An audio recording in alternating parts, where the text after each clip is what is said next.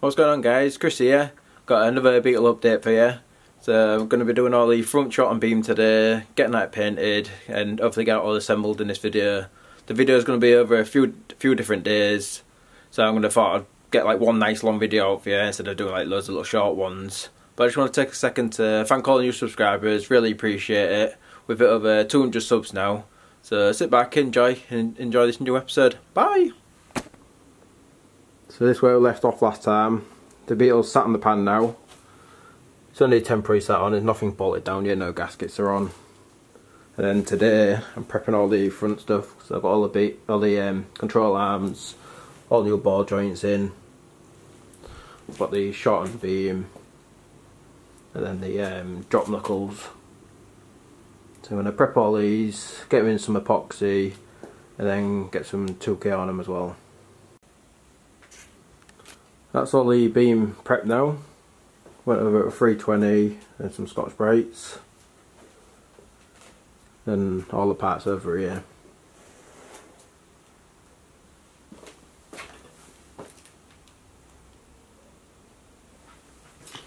So next time you see them, should be in epoxy.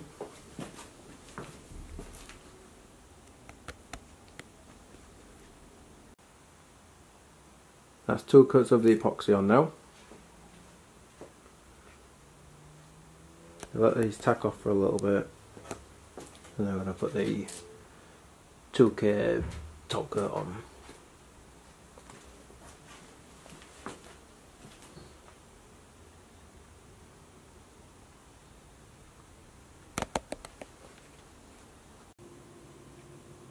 That's 2 coats of the 2K paint on now.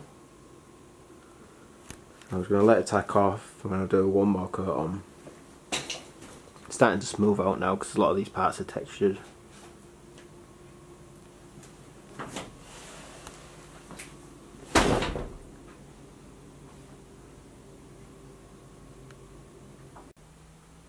So there's the beam. It's been about 2 or 3 days now, all nice and dry. Got all the arms as well, with all the new ball joints. And I've got the knuckles over there.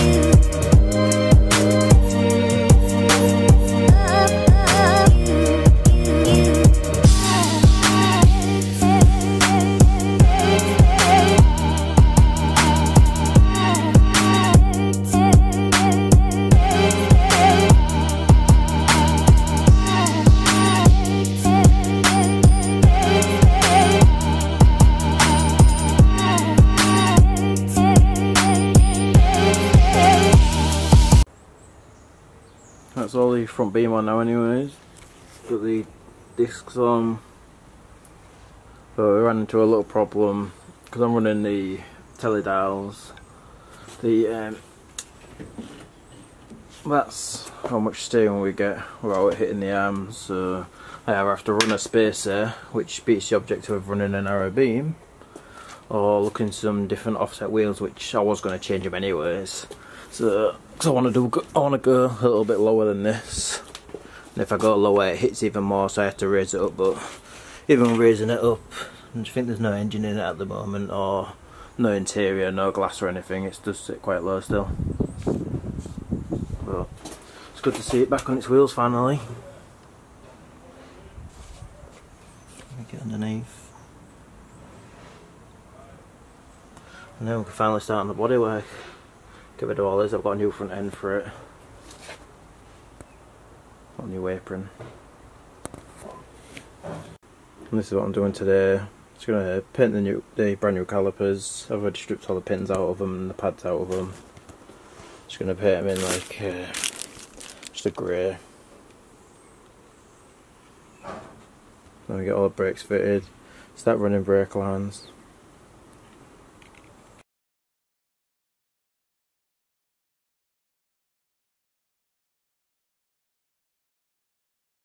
Well, that's all I got for you today, guys. So next video we're going to be putting all the calipers on, doing all the steering box and all the steering arms and everything.